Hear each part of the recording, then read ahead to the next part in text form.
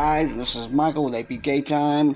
To start with, this video is not exactly APKTime related, but I have been using this app for quite some time, and it's recently updated, and I just thought I needed to put this out there for some of you guys because I'm a Windows user, and a majority of you guys are Windows users too. So for those of you who may be using like a Windows 10 stick, HDMI stick, this would also be very handy because that would make this suitable, more so comparable to like having a Fire Stick.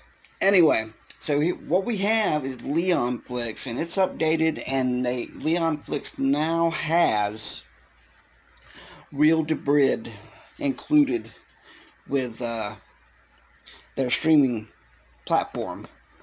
So I'm just going to kind of quickly go over this real quick for you, and just kind of help you familiarize with what will be taking place. So you're going to go over here to the three dots on the upper right corner, and you're going to click on that, and you're going to go to settings. Now, one of the first things, especially if this is a fresh install, is you want to check and make sure all your modules have been installed and updated. And as you see, all of them that are provided with LeonFlix after I clicked installed and went ahead and enabled. So now down here at the bottom is where you find your Real-Debrid. Now this one is simple. All you gotta do is just click on obtain authentication. Whatever your default browser is, it will kick open. You will open that and just put in your credentials, and you should be on your way with using Real-Debrid with LeonFlix. But now jumping back to the main screen, the movie posters, for the free use of it, that's not Real-Debrid dependent. Okay, we're going to just show you what you can expect out of this. So like, I'm going to just type on Captain Marvel here.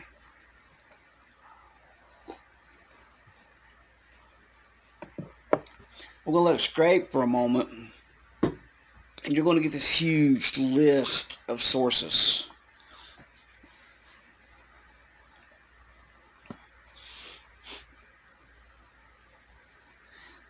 So you see it's been found, but so here we go, the movie's playing, but if you scroll down, I'm going to pause that. If you scroll down, damn it. Scroll down, you get a little drop box menu down here. It says current source 1 of 3. And that's what it's got now. But earlier, I got like this huge list of links.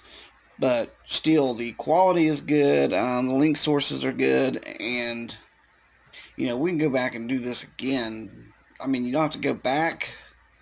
But there is a refresh button right in the upper right hand corner for you to handle that with. Now it says source has been found.